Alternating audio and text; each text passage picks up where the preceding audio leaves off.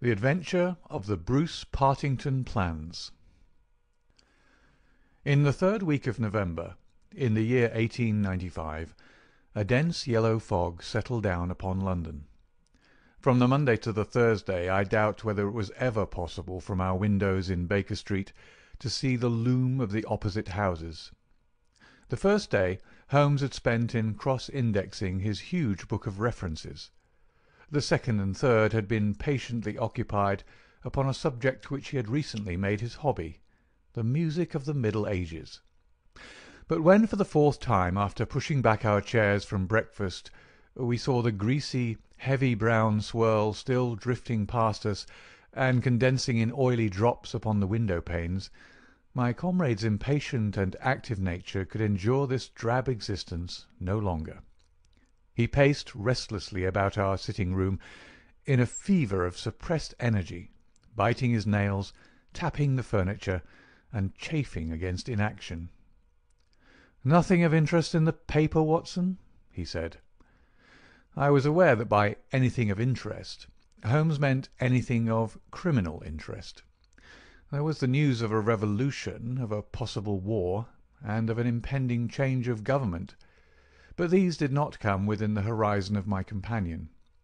I could see nothing recorded in the shape of crime which was not commonplace and futile. Holmes groaned and resumed his restless meanderings. "The London criminal is certainly a dull fellow," said he in the querulous voice of the sportsman whose game has failed him. "Look out this window, Watson. See how the figures loom up, are dimly seen, and then blend once more into the cloud bank. The thief or the murderer could roam London on such a day as the tiger does the jungle, unseen until he pounces, and then evident only to his victim." "There have," said I, "been numerous petty thefts." Holmes snorted his contempt. "This great and sombre stage is set for something more worthy than that," said he. "It is fortunate for this community that I am not a criminal." "It is indeed," said I heartily. "Suppose that I were Brooks or Woodhouse, or any of the 50 men who have good reason for taking my life, how long could I survive against my own pursuit? A summons, a bogus appointment, and all would be over. It is well they don't have days of fog in the Latin countries, the countries of assassination. By Jove! Here comes something at last to break our dead monotony." It was the maid with a telegram. Holmes tore it open and burst out laughing. "Well, well, what next?" said he. "Brother Mycroft is coming round." "Why not?" I asked. "Why not? It is as if you met a tram-car coming down a country lane. Mycroft has his rails, and he runs on them. His Pall Mall lodgings, the Diogenes Club, Whitehall, that is his cycle. Once and only once he's been here. What upheaval can possibly have derailed him?" "Does he not explain?" Holmes handed me his brother's telegram. "Must see you over Cadogan West. Coming at once. Mycroft." "Cadogan West? I've heard that name." "It recalls nothing to my mind, but that Mycroft should break out in this erratic fashion. A planet might as well leave its orbit. By the way, do you know what Mycroft is?" I had some vague recollection of an explanation at the time of the adventure of the Greek interpreter. "You told me that he had some small office under the British government." Holmes chuckled. "I do not know quite so well in those days. One has to be discreet when one talks of high matters of state. You are right in thinking that he is under the British government. You would also be right, in a sense, if you said that occasionally he is the British government." "My dear Holmes!" "I thought I might surprise you. Mycroft draws £450 a year, remains a subordinate, has no ambitions of any kind, will receive neither honour nor title, but remains the most indispensable man in the country." "But how?" "Well, his position is unique. He has made it for himself. There's never been anything like it before, nor will be again.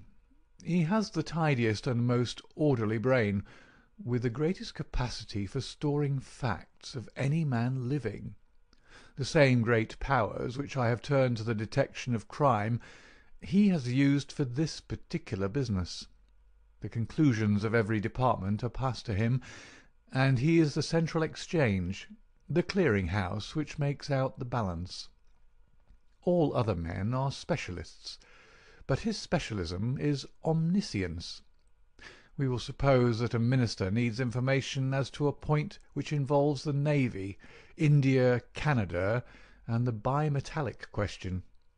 He could get his separate advices from various departments upon each, but only Mycroft can focus them all, and say off-hand how each factor would affect the other. They began by using him as a short-cut, a convenience, and now he's made himself an essential. In that great brain of his, everything is pigeon-holed, and can be handed out in an instant. Again and again his word has decided the national policy. He lives in it. He thinks of nothing else, save when, as an intellectual exercise, he unbends if I call upon him and ask him to advise me on one of my little problems. But Jupiter is descending to-day. What on earth can it mean? Who is Cadogan West, and what is he to Mycroft? "I have it!" I cried, and plunged among the litter of papers upon the sofa. Yes, here he is, sure enough. Cadogan West was the young man who was found dead on the Underground on Tuesday morning. Holmes sat up at attention, his pipe half-way to his lips. "This must be serious, Watson. A death which has caused my brother to alter his habits can be no ordinary one. What in the world can he have to do with it? The case was featureless, as I remember it. The young man had apparently fallen out of the train and killed himself. He had not been robbed, and there was no particular reason to suspect violence. Is that not so?" "There has been an inquest," said I, "and a good many fresh facts have come out. Looked at more closely, I should certainly say that it was a curious case." "Judging by its effect on my brother, I should think it must be a most extraordinary one." He snuggled down in his armchair. "Now, Watson, let us have the facts. The man's name was Arthur Cadogan West. He was 27 years of age, unmarried, and a clerk at Woolwich Arsenal. Government employ, behold the link with brother Mycroft. He left Woolwich suddenly on Monday night, was last seen by his fiancée, Miss Violet Westbury, whom he left abruptly in the fog about 7:30 that evening. There was no quarrel between them, and she can give no motive for his action. The next thing heard of him was when his dead body was discovered by a plate-layer named Mason, just outside Aldgate Station on the Underground system in London." "When?" "The body was found at 6 on Tuesday morning. It was lying wide of the metals upon the left hand of the track as one goes eastward, at a point close to the station, where the line emerges from the tunnel in which it runs. The head was badly crushed, an injury which might well have been caused by a fall from the train. The body could only have come on the line in that way. Had it been carried down from any neighbouring street, it must have passed the station barriers, where a collector is always standing. This point seems absolutely certain." "Very good. The case is definite enough. The man, dead or alive, either fell or was precipitated from a train. So much is clear to me. Continue." "The trains which traverse the lines of rail beside which the body was found are those which run from west to east, some being purely metropolitan and some from Willesden and outlying junctions. It can be stated for certain that this young man, when he met his death, was travelling in this direction at some late hour of the night, but at what point he entered the train it is impossible to state. His ticket, of course, would show that. There was no ticket in his pockets." "No ticket? Dear me, Watson, this really is a very singular. According to my experience, it is not possible to reach the platform of a metropolitan train without exhibiting one's ticket. Presumably, then, the young man had one. Was it taken from him in order to conceal the station from which he came? It is possible. Or did he drop it in the carriage? That is also possible. But the point is of curious interest. I understand that there was no sign of robbery. Apparently not. There is a list here of his possessions. His purse contained £2.15. He had also a cheque-book on the Woolwich branch of the Capital and Counties Bank. Through this his identity was established. There were also 2 dress circle tickets for the Woolwich Theatre, dated for that very evening. Also a small packet of technical papers. Holmes gave an exclamation of satisfaction. "There we have it at last, Watson. British Government, Woolwich, Arsenal, technical papers, Brother Mycroft. The chain is complete. But here he comes, if I am not mistaken, to speak for himself." A moment later the tall and portly form of Mycroft Holmes was ushered into the room.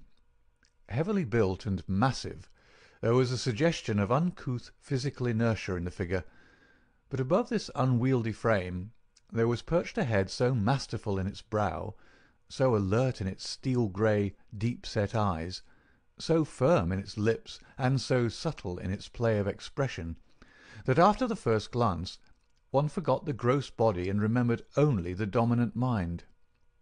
At his heels came our dear old friend Lestrade of Scotland Yard, thin and austere.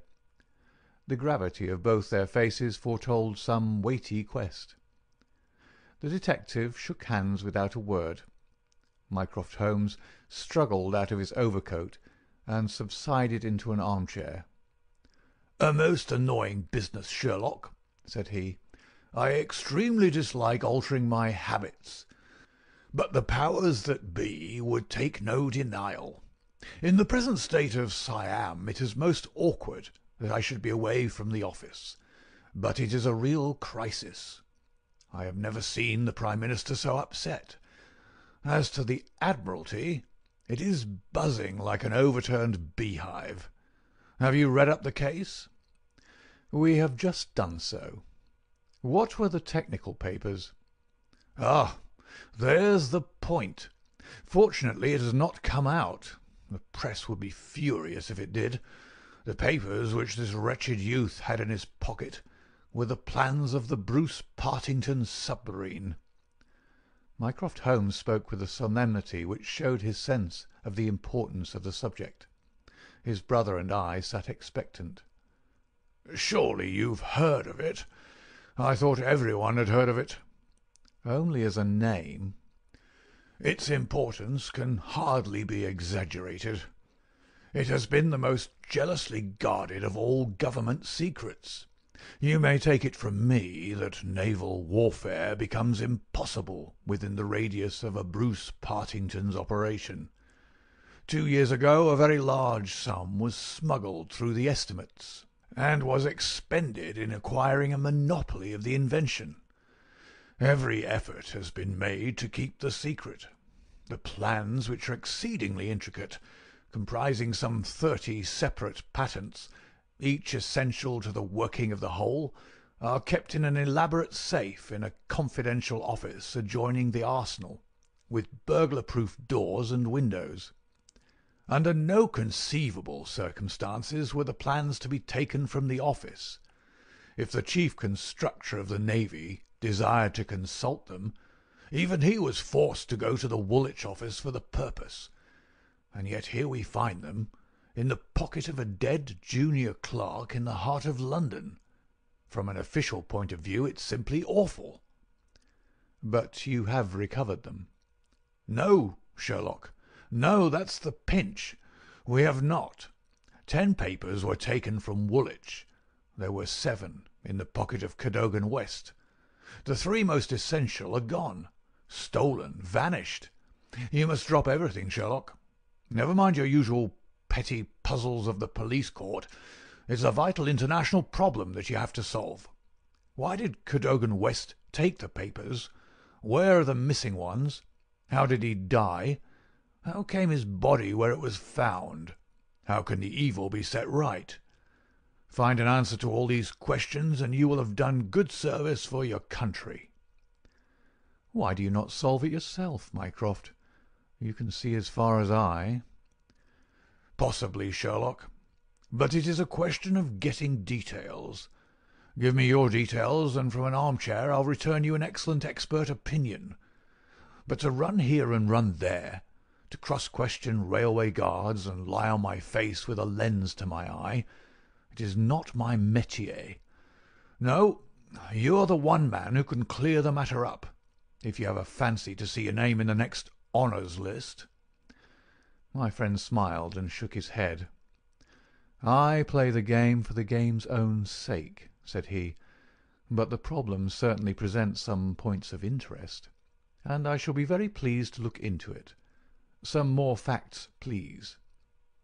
"I have jotted down the more essential ones upon this sheet of paper, together with a few addresses which you'll find of service. The actual official guardian of the papers is the famous government expert, Sir James Walter, whose decorations and subtitles fill 2 lines of a book of reference. He's grown grey in the service, is a gentleman, a favoured guest in the most exalted houses, and, above all, a man whose patriotism is beyond suspicion. He is one of 2 who have a key of the safe. I may add that the papers were undoubtedly in the office during working hours on Monday, and that Sir James left for London about 3 o'clock, taking his key with him. He was at the house of Admiral Sinclair at Berkeley Square during the whole of the evening when this incident occurred."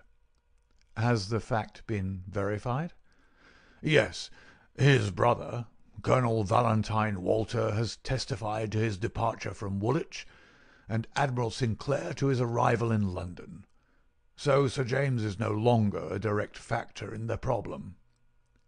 "Who was the other man with the key?" "The senior clerk and draftsman, Mr. Sidney Johnson. He's a man of 40, married with 5 children. He is a silent, morose man, but he has, on the whole, an excellent record in the public service. He is unpopular with his colleagues, but a hard worker. According to his own account, corroborated only by the word of his wife, he was at home the whole of Monday evening after office hours, and his key has never left the watch-chain upon which it hangs." "Tell us about Cadogan West." "He has been 10 years in the service, and has done good work. He has the reputation of being hot-headed and imperious, but a straight, honest man. We have nothing against him. He was next Sidney Johnson in the office. His duties brought him into daily personal contact with the plans. No one else had the handling of them." "Who locked up the plans that night?" "Mr. Sidney Johnson, the senior clerk." "Well, it is surely perfectly clear who took them away. They are actually found upon the person of this junior clerk, Cadogan West. That seems final, does it not?" "It does, Sherlock, and yet it leaves so much unexplained. In the first place, why did he take them?" "I presume they were of value." "He could have got several thousands for them very easily." "Can you suggest any possible motive for taking the papers to London except to sell them?" "No, I cannot." "Then we must take that as our working hypothesis. Young West took the papers. Now this could only be done by having a false key." "Several false keys. He had to open the building and the room." "He had, then, several false keys. He took the papers to London to sell the secret, intending no doubt to have the plans themselves back in the safe next morning before they were missed. While in London, on this treasonable mission, he met his end." "How?" "We will suppose that he was travelling back to Woolwich when he was killed and thrown out of the compartment." "Aldgate, where the body was found, is considerably past the Station London Bridge, which would be his route to Woolwich.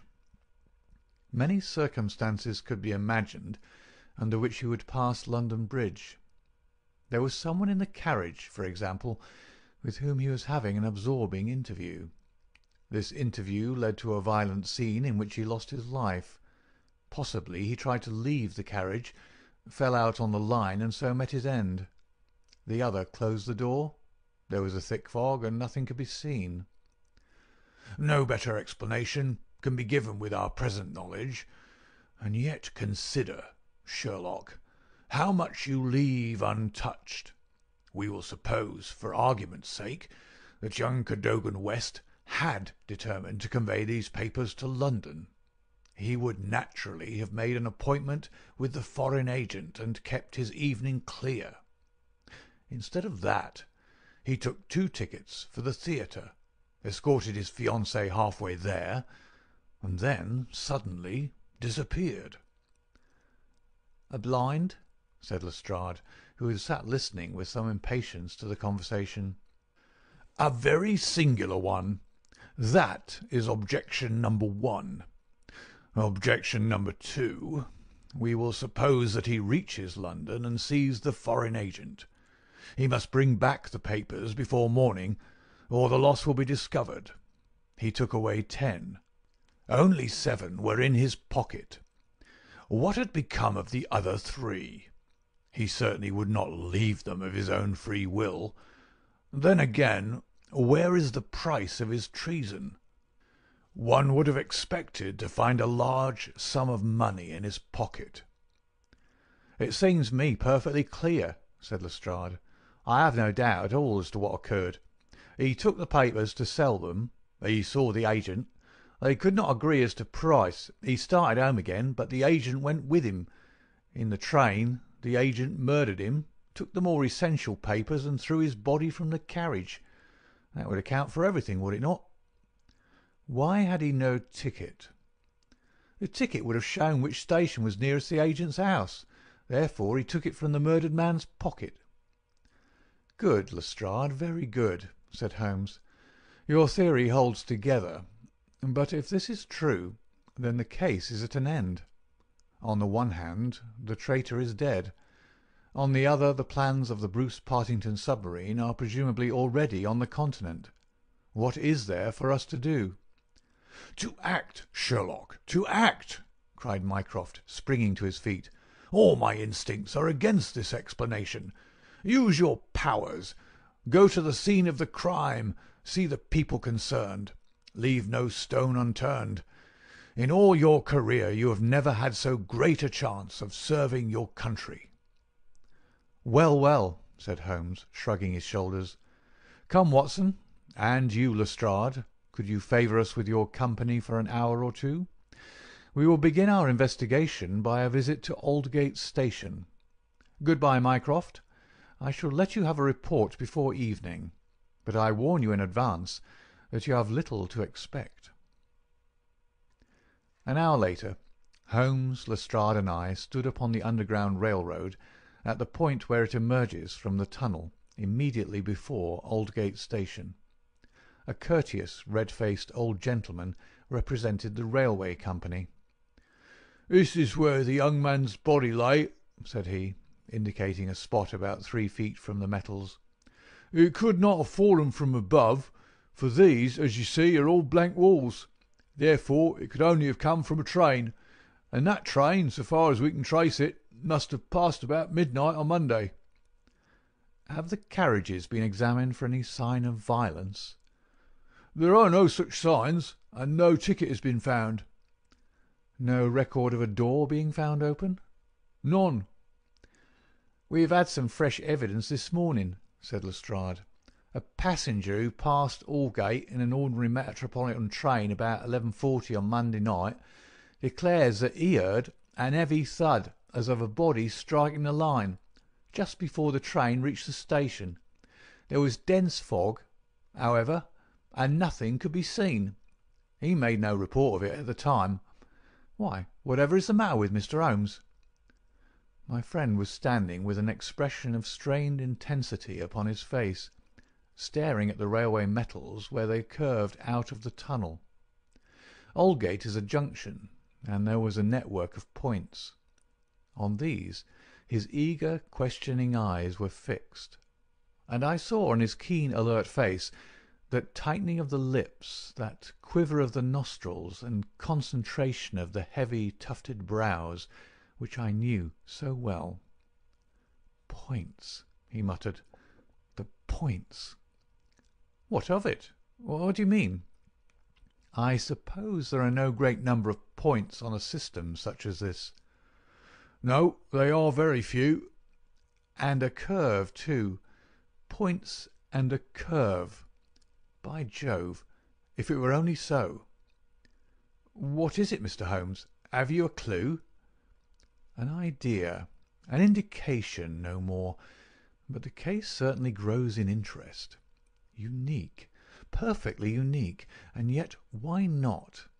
I do not see any indications of bleeding on the line." "There were hardly any." "But I understand there was a considerable wound."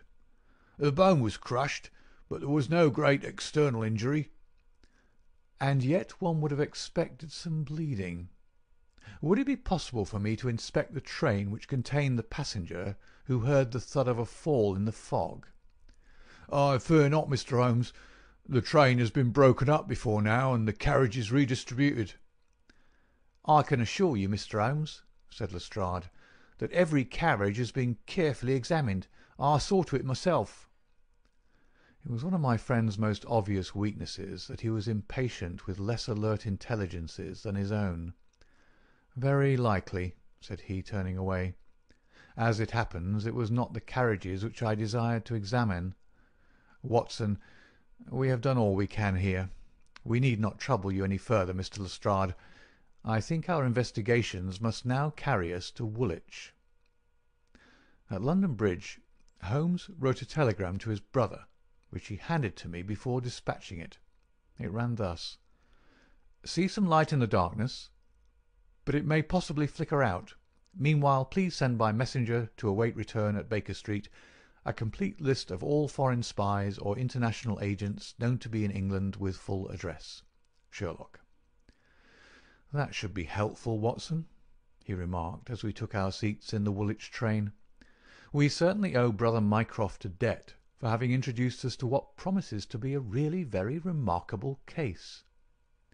His eager face still wore that expression of intense and high-strung energy which showed me that some novel and suggestive circumstance had opened up a stimulating line of thought. See the foxhound with hanging ears and drooping tail as it lolls about the kennels, and compare it with the same hound as, with gleaming eyes and straining muscles, it runs upon a breast-high scent. Such was the change in Holmes since the morning. He was a different man from the limp and lounging figure in the mouse-coloured dressing-gown who had prowled so restlessly only a few hours before round the fog-girt room. "There is material here. There is scope," said he. "I am dull indeed not to have understood its possibilities. Even now they're dark to me. The end is dark to me also, but I have hold of one idea which may lead us far. The man met his death elsewhere, and his body was on the roof of a carriage." "On the roof?" "Remarkable, is it not? But consider the facts. Is it a coincidence that it is found at the very point where the train pitches and sways as it comes round on the points? Is not that the place where an object upon the roof might be expected to fall off? The points would affect no object inside the train. Either the body fell from the roof, or a very curious coincidence has occurred. But now consider the question of the blood. Of course, there was no bleeding on the line if the body had bled elsewhere. Each fact is suggestive in itself. Together they have a cumulative force." "And the ticket too!" I cried. "Exactly. We could not explain the absence of a ticket. This would explain it. Everything fits together. But suppose it was so? We're still as far as ever from unravelling the mystery of his death. Indeed, it becomes not simpler, but stranger." "Perhaps," said Holmes thoughtfully. "Perhaps." He relapsed into a silent reverie which lasted until the slow train drew up at last in Woolwich Station. There he called a cab and drew Mycroft's paper from his pocket. "We have quite a little round of afternoon calls to make," said he. "I think that Sir James Walter claims our first attention." The house of the famous official was a fine villa, with green lawns stretching down to the Thames. As we reached it, the fog was lifting, and a thin, watery sunshine was breaking through. A butler answered our ring. "Sir James, sir," said he with a solemn face. "Sir James died this morning." "Good heavens!" cried Holmes in amazement. "How did he die?" "Perhaps you would care to step in, sir, and see his brother, Colonel Valentine." "Yes, we'd best do so." We were ushered into a dim-lit drawing-room, where an instant later we were joined by a very tall, handsome, light-bearded man of 50, the younger brother of the dead scientist. His wild eyes, stained cheeks, and unkempt hair all spoke of the sudden blow which had fallen upon the household. He was hardly articulate as he spoke of it. "It was this horrible scandal," said he. "My brother, Sir James, was a man of very sensitive honour, and he could not survive such an affair. It broke his heart. He was always so proud of the efficiency of his department, and this was a crushing blow." We had hoped that he might have given us some indications which would have helped us to clear the matter up. "I assure you that it was all a mystery to him, as it is to you and to all of us. He had already put all his knowledge at the disposal of the police. Naturally he had no doubt that Cadogan West was guilty, but all the rest was inconceivable." "You cannot throw any new light upon the affair?" "I know nothing myself, save what I've read or heard. I have no desire to be discourteous, but you can understand, Mr. Holmes, that we are much disturbed at present, and I must ask you to hasten this interview to an end." "This is indeed an unexpected development," said my friend when we had regained the cab.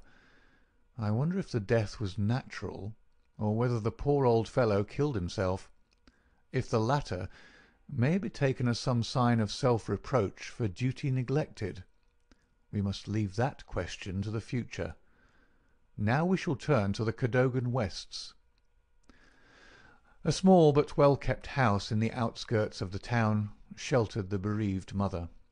The old lady was too dazed with grief to be of any use to us, but at her side was a white-faced young lady who introduced herself as Miss Violet Westbury, the fiancée of the dead man, and the last to see him upon that fatal night. "I cannot explain it, Mr. Holmes," she said. "I have not shut an eye since the tragedy, thinking, night and day, what the true meaning of it can be. Arthur was the most single-minded, chivalrous, patriotic man upon earth. He would have cut his right hand off before he would sell a state secret confided to his keeping. It is absurd, impossible, preposterous to anyone who knew him." "But the facts, Miss Westbury?" Yes, I admit I cannot explain them."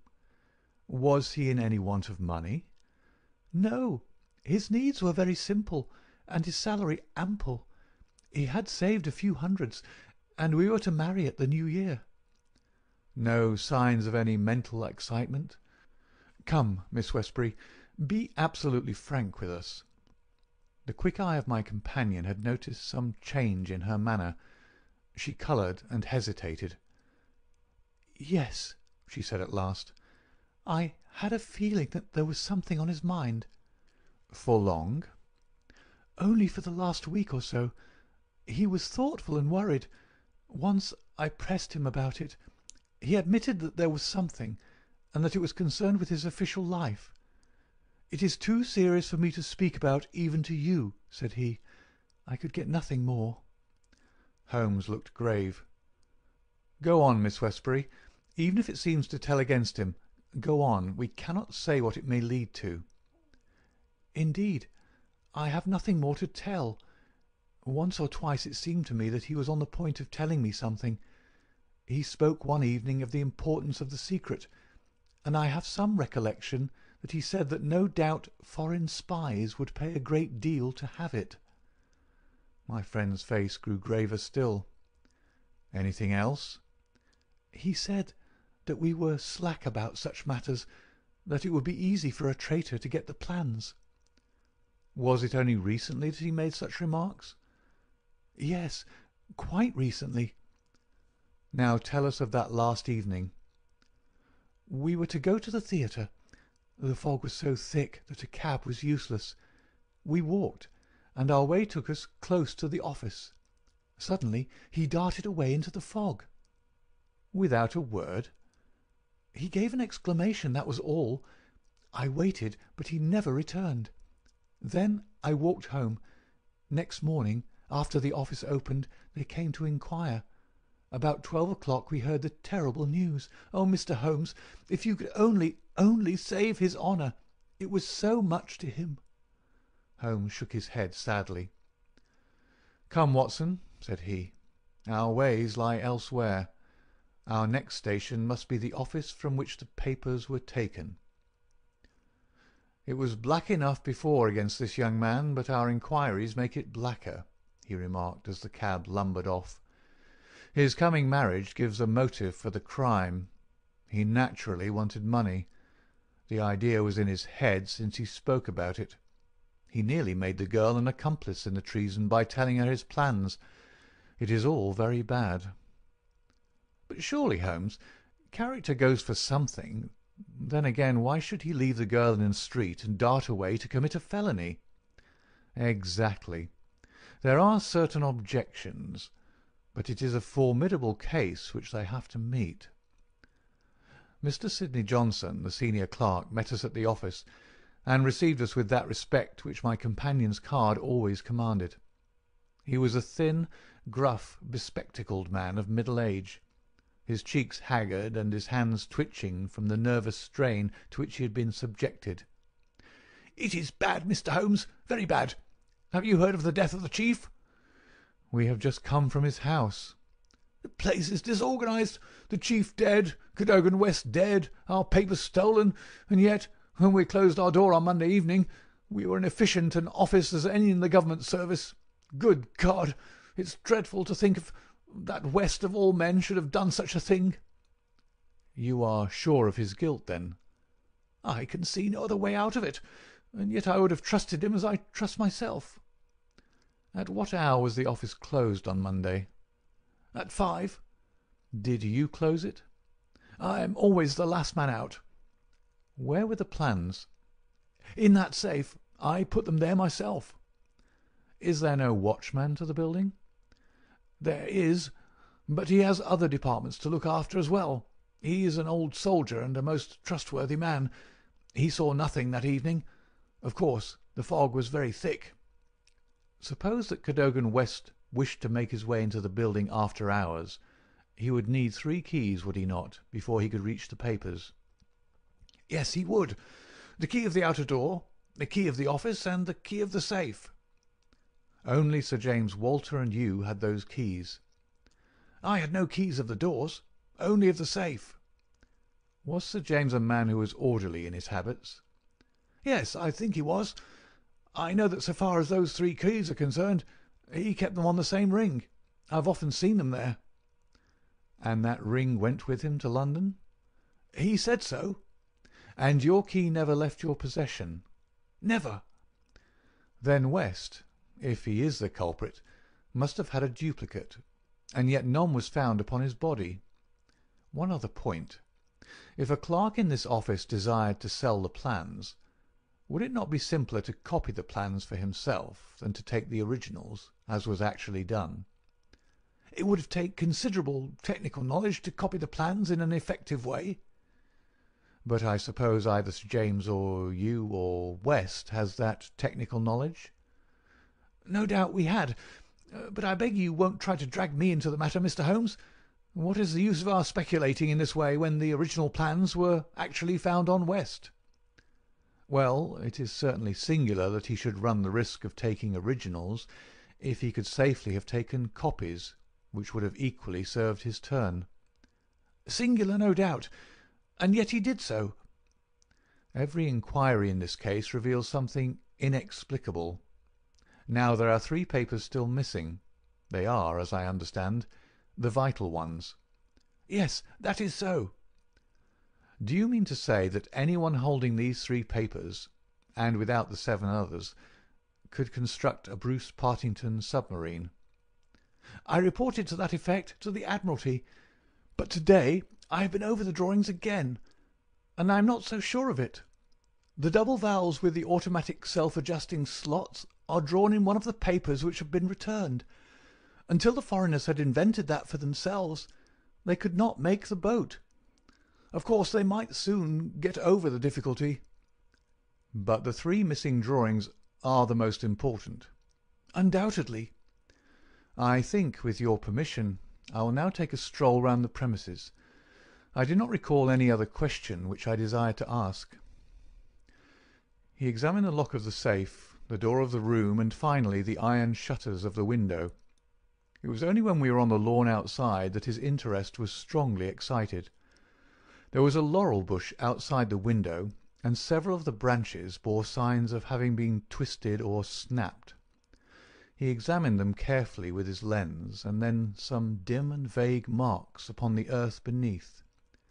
Finally he asked the chief clerk to close the iron shutters, and he pointed out to me that they hardly met in the centre, and it would be possible for anyone outside to see what was going on within the room. "The indications are ruined by 3 days' delay. They may mean something or nothing. Well, Watson, I do not think that Woolwich can help us further. It is a small crop which we have gathered. Let us see if we can do better in London." Yet we added one more sheaf to our harvest before we left Woolwich Station. The clerk in the ticket office was able to say with confidence that he saw Cadogan West, whom he knew well by sight, upon that Monday night, and that he went to London by the 8:15 to London Bridge. He was alone, and took a single third-class ticket. The clerk was struck at the time by his excited and nervous manner. So shaky was he that he could hardly pick up his change, and the clerk had helped him with it. A reference to the timetable showed that the 8:15 was the first train which it was possible for West to take after he had left the lady about 7:30. "Let us reconstruct, Watson," said Holmes after half an hour of silence. "I am not aware that in all our joint researches we have ever had a case which was most difficult to get at.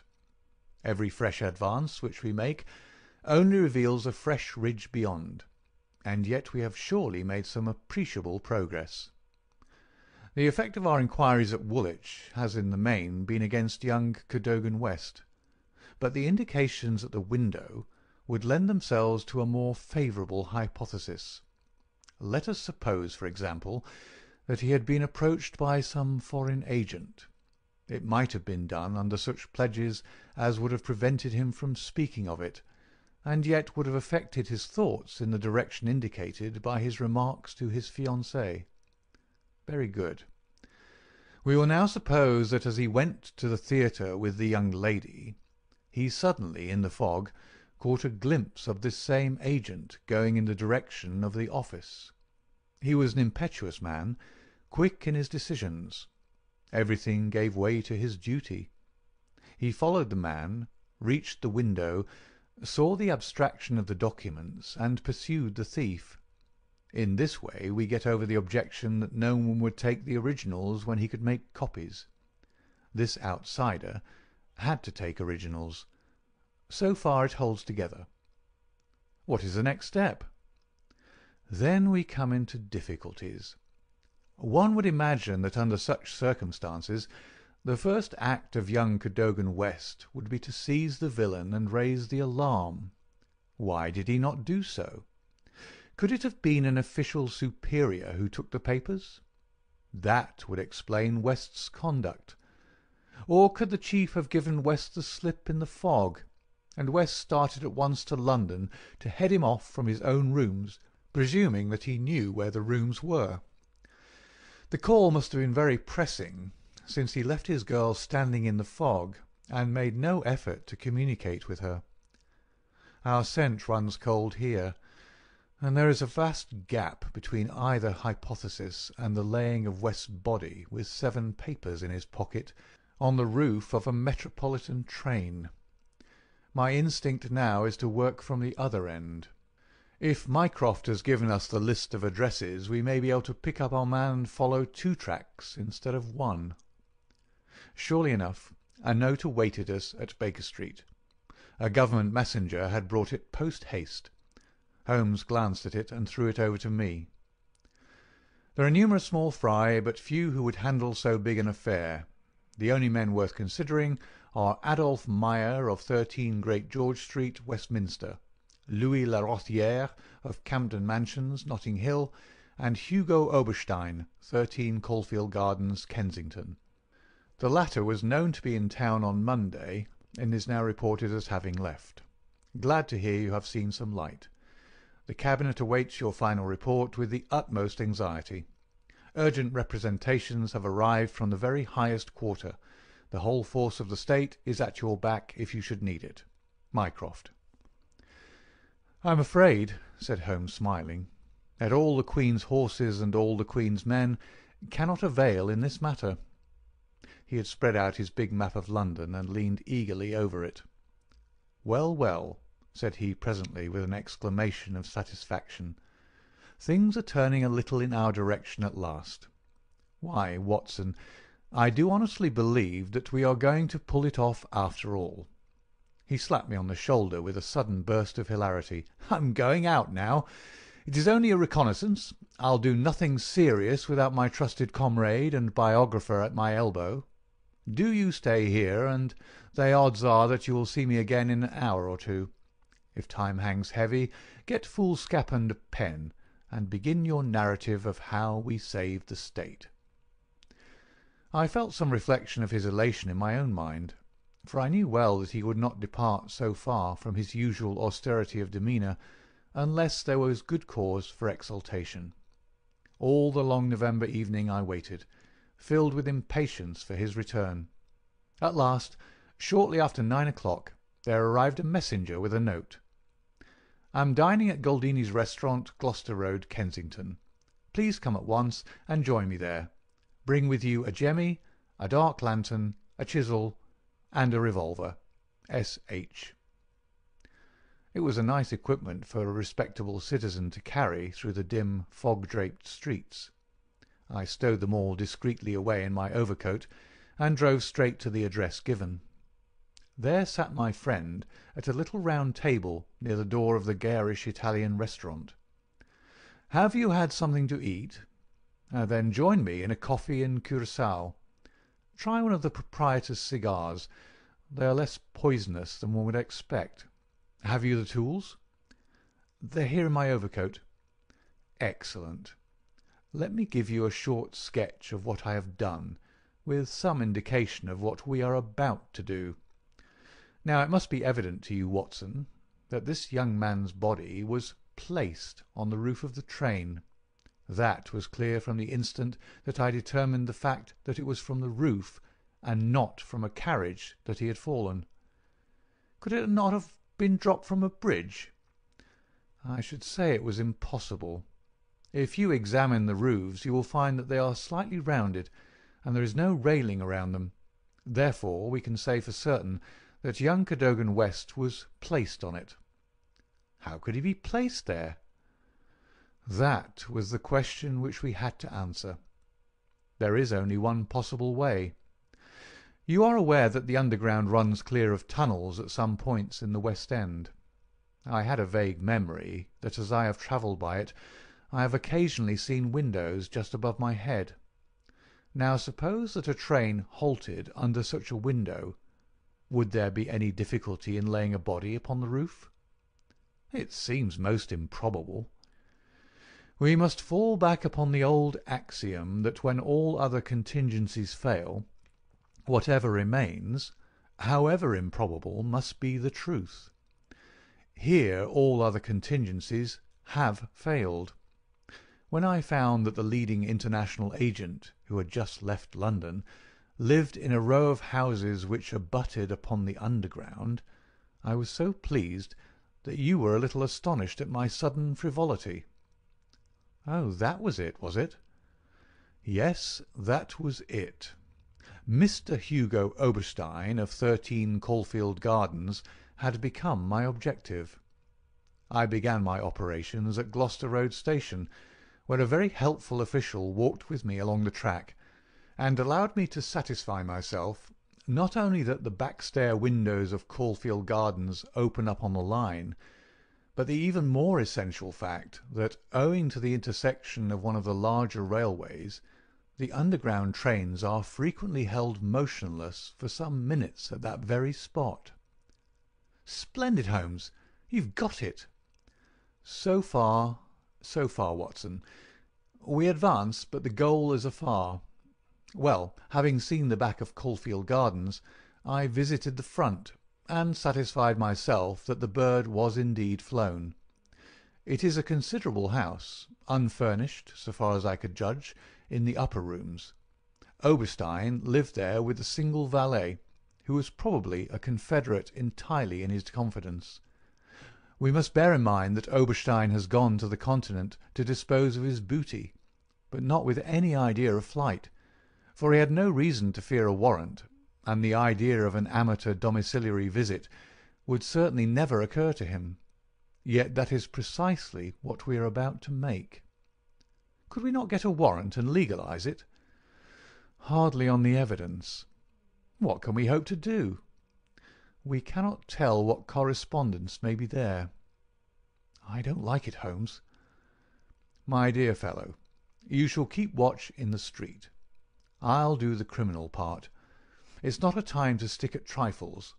Think of Mycroft's note, of the Admiralty, the Cabinet, the exalted person who waits for news. We are bound to go."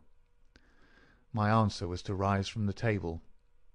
"You're right, Holmes. We are bound to go." He sprang up and shook me by the hand. "I knew you would not shrink at the last," said he, and for a moment I saw something in his eyes which was nearer to tenderness than I had ever seen. The next instant he was his masterful, practical self once more. "It is nearly half a mile, but there is no hurry. Let us walk," said he. "Don't drop the instruments, I beg. Your arrest as a suspicious character would be a most unfortunate complication." Caulfield Gardens was one of those lines of flat-faced, pillared and porticoed houses which are so prominent a product of the middle Victorian epoch in the West End of London. Next door there appeared to be a children's party, for the merry buzz of young voices and the clatter of a piano resounded through the night. The fog still hung about and screened us with its friendly shade. Holmes had lit his lantern and flashed it upon the massive door. "This is a serious proposition," said he. "It is certainly bolted as well as locked. We would do better in the area. There is an excellent archway down yonder in a case a too zealous policeman should intrude. Give me a hand, Watson, and I'll do the same for you." A minute later we were both in the area. Hardly had we reached the dark shadows before the step of the policeman was heard in the fog above. As its soft rhythm died away, Holmes set to work upon the lower door. I saw him stoop and strain until with a sharp crash it flew open. We sprang through into the dark passage, closing the area door behind us. Holmes led the way up the curving, uncarpeted stair. His little fan of yellow light shone upon a low window. "Here we are, Watson. This must be the one." He threw it open, and as he did so there was a low, harsh murmur growing steadily into a loud roar as a train dashed past us in the darkness. Holmes swept his light along the window-sill. It was thickly coated with soot from the passing engines, but the black surface was blurred and rubbed in places. "You can see where they rested the body. Hullo, Watson, What's this? There can be no doubt that it is a blood mark." He was pointing to faint discolorations along the woodwork of the window. "Here it is on the stone of the stair also. The demonstration is complete. Let us stay here until a train stops." We had not long to wait. The very next train roared from the tunnel as before, but slowed in the open, and then, with a creaking of brakes, pulled up immediately beneath us. It was not 4 feet from the window ledge to the roof of the carriages. Holmes softly closed the window. "So far we are justified," said he. "What do you think of it, Watson?" "A masterpiece. You've never risen to a greater height." "I cannot agree with you there. From the moment that I conceived the idea of the body being upon the roof, which surely was not a very abstruse one, all the rest was inevitable. If it were not for the grave interests involved, the affair up to this point would be insignificant. Our difficulties are still before us, but perhaps we may find something here which may help us." We had ascended the kitchen stair and entered the suite of rooms upon the first floor. One was a dining room, severely furnished and containing nothing of interest. A second was a bedroom, which also drew blank. The remaining room appeared more promising, and my companion settled down to a systematic examination. It was littered with books and papers, and was evidently used as a study. Swiftly and methodically, Holmes turned over the contents of drawer after drawer and cupboard after cupboard, but no gleam of success came to brighten his austere face. At the end of an hour he was no further than when he started. "The cunning dog has covered his tracks," said he. "He's left nothing to incriminate him. His dangerous correspondence has been destroyed or removed. This is our last chance." It was a small tin cash-box which stood upon the writing-desk. Holmes pried it open with his chisel. Several rolls of paper were within, covered with figures and calculations without any note to show to what they referred. The recurring words "water pressure" and "pressure to the square inch" suggested some possible relation to a submarine. Holmes tossed them all impatiently aside. There only remained an envelope with some small newspaper slips inside it. He shook them out on the table, and at once I saw by his eager face that his hopes had been raised. "What's this, Watson, eh? What's this? A record of a series of messages in the advertisements of a paper. Daily Telegraph agony column by the print and paper. Right-hand top corner of a page. No dates, but messages arrange themselves. This must be the first. Hope to hear sooner. Terms agreed to. Write fully to address given on card. Piero. Next comes, too complex for description, must have full report. Stuff awaits you when goods delivered. Piero. Then comes, matter presses, must withdraw offer unless contract completed. Make appointment by letter, will confirm by advertisement. Piero. Finally. Monday night after 9, 2 taps. Only ourselves. Do not be so suspicious. Payment in hard cash when goods delivered. Piero. A fairly complete record, Watson. If we could only get at the man at the other end. He sat lost in thought, tapping his fingers on the table. Finally he sprang to his feet. Well, perhaps it won't be so difficult after all. There is nothing more to be done here, Watson. I think we might drive round to the offices of the Daily Telegraph, and so bring a good day's work to a conclusion.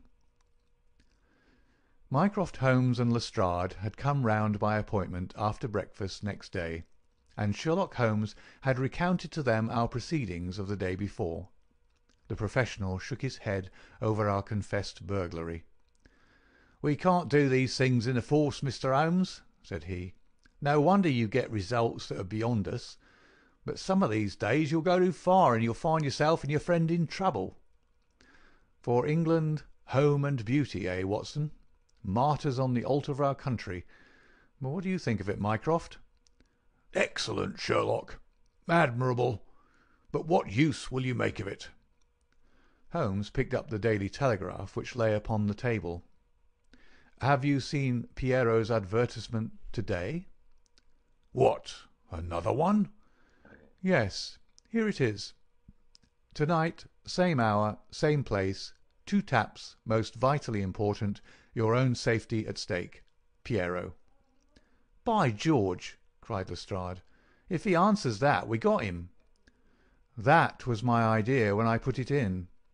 I think if you could both make it convenient to come with us about 8 o'clock to Caulfield Gardens, we might possibly get a little nearer to our solution."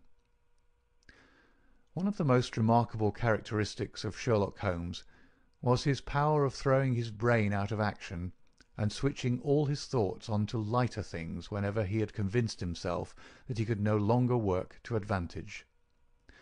I remember that during the whole of that memorable day he lost himself in a monograph which he had undertaken upon the polyphonic motets of Lassus. For my own part, I had none of this power of detachment, and the day in consequence appeared to be interminable. The great national importance of the issue, the suspense in high quarters, the direct nature of the experiment which we were trying, all combined to work upon my nerve. It was a relief to me when at last, after a light dinner, we set out upon our expedition. Lestrade and Mycroft met us by appointment at the outside of Gloucester Road Station. The area door of Oberstein's house had been left open the night before, and it was necessary for me, as Mycroft Holmes absolutely and indignantly declined to climb the railings, to pass in and open the hall door. By 9 o'clock we were all seated in the study, waiting patiently for our man. An hour passed, and yet another. When 11 struck, the measured beat of the great church clock seemed to sound the dirge of our hopes. Lestrade and Mycroft were fidgeting in their seats, and looking twice a minute at their watches. Holmes sat silent and composed, his eyelids half shut, but every sense on the alert. He raised his head with a sudden jerk. "He is coming," said he. There had been a furtive step past the door. Now it returned. We heard a shuffling sound outside, and then 2 sharp taps with the knocker. Holmes rose, motioning us to remain seated. The gas in the hall was a mere point of light. He opened the outer door, and then, as a dark figure slipped past him, he closed and fastened it. "This way," we heard him say, and a moment later our man stood before us. Holmes had followed him closely, and as the man turned with a cry of surprise and alarm, he caught him by the collar and threw him back into the room. Before our prisoner had recovered his balance, the door was shut, and Holmes was standing with his back against it. The man glared around him, staggered, and fell senseless upon the floor. With the shock his broad-brimmed hat flew from his head, his cravat slipped down his lips, and there were the long, light beard and the soft, handsome, delicate features of Colonel Valentine Walter. Holmes gave a whistle of surprise. "You can write me down an ass this time, Watson," said he. "This was not the bird that I was looking for." "Who is he?" asked Mycroft eagerly. "The younger brother of the late Sir James Walter, the head of the submarine department. Yes, yes, I see the fall of the cards. He is coming too. I think that you had best leave his examination to me." We had carried the prostrate body to the sofa. Now our prisoner sat up, looked round him with a horror-stricken face, and passed his hand over his forehead like one who cannot believe his own senses. "What is this?" he asked. "I came here to visit Mr. Oberstein." "Everything is known, Colonel Walter," said Holmes. "How an English gentleman could behave in such a manner is beyond my comprehension. But your whole correspondence and relations with Oberstein are within our knowledge. So also are the circumstances connected with the death of young Cadogan West. Let me advise you to gain at least the small credit for repentance and confession, since there are still some details which we can only learn from your lips." The man groaned and sank his face in his hands. We waited, but he was silent. "I can assure you," said Holmes, "that every essential is already known. We know that you were pressed for money, that you took an impress of the keys which your brother held, and that you entered into a correspondence with Oberstein, who answered your letters through the advertisement columns of the Daily Telegraph. We are aware that you went down to the office in the fog on Monday night, but that you were seen and followed by young Cadogan West, who had probably some previous reason to suspect you. He saw your theft, but could not give the alarm, as it was just possible that you were taking the papers to your brother in London. Leaving all his private concerns, like the good citizen that he was, he followed you closely in the fog and kept at your heels until you reached this very house. There he intervened, and then it was, Colonel Walter, that to treason you added the more terrible crime of murder." "I did not! I did not! Before God I swear that I did not!" cried our wretched prisoner. "Tell us then how Cadogan West met his end before you laid him upon the roof of a railway carriage." "I will! I swear to you that I will! I did the rest. I confess it. It was just as you say. A stock exchange debt had to be paid. I needed the money badly. Oberstein offered me 5,000. It was to save myself from ruin. But as to murder, I am as innocent as you." "What happened then?" "He had his suspicions before, and he followed me as you describe. I never knew it until I was at the very door. It was thick fog, and one could not see 3 yards. I had given 2 taps, and Oberstein had come to the door. The young man rushed up and demanded to know what we were about to do with the papers. Oberstein had a short life-preserver. He always carried it with him. As West forced his way after us into the house, Oberstein struck him on the head. The blow was a fatal one. He was dead within 5 minutes. There he lay in the hall, and we were at our wits' end what to do. Then Oberstein had this idea about the trains which halted under his back window. But first he examined the papers which I had brought. He said that 3 of them were essential, and that he must keep them. 'You cannot keep them,' said I. 'There will be a dreadful row at Woolwich if they are not returned.' 'I must keep them,' said he, 'for they are so technical that it is impossible in the time to make copies.' 'Then they must all go back together to-night,' said I. He thought for a little, and then he cried out that he had it. 'Three I will keep,' said he. 'The others we will stuff into the pocket of this young man. When he was found, the whole business will assuredly be put to his account.' I could see no other way out of it, so we did as he suggested. We waited half an hour at the window before a train stopped. It was so thick that nothing could be seen, and we had no difficulty in lowering West's body onto the train. That was the end of the matter, so far as I was concerned." "And your brother?" "He said nothing, but he had caught me once with his keys, and I think that he suspected. I read in his eyes that he suspected. As you know, he never held up his head again."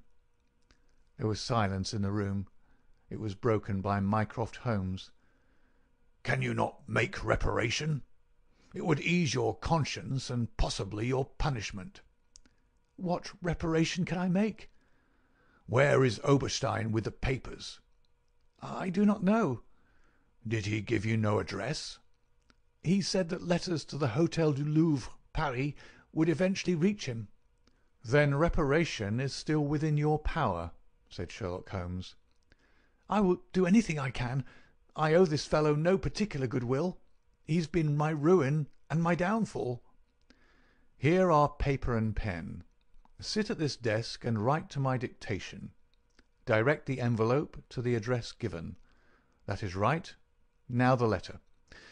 Dear Sir, with regard to our transaction, you will no doubt have observed by now that one essential detail is missing. I have a tracing which will make it complete. This has involved me in extra trouble, however, and I must ask you for a further advance of £500. I will not trust it to the post, nor will I take anything but gold or notes. I would come to you abroad, but it would excite remark if I left the country at present. Therefore, I shall expect to meet you in the smoking room of the Charing Cross Hotel at noon on Saturday. Remember that only English notes or gold will be taken." "That will do very well. I shall be very much surprised if it does not fetch our man." And it did. It is a matter of history, that secret history of a nation which is often so much more intimate and interesting than its public chronicles, that Oberstein, eager to complete the coup of his lifetime, came to the lure and was safely engulfed for 15 years in a British prison. In his trunk we found the invaluable Bruce-Partington Plans, which he had put up for auction in all naval centres of Europe. Colonel Walter died in prison towards the end of the second year of his sentence. As to Holmes, he returned refreshed to his monograph upon the polyphonic motets of Lassus, which has since been printed for private circulation, and is said by experts to be the last word upon the subject.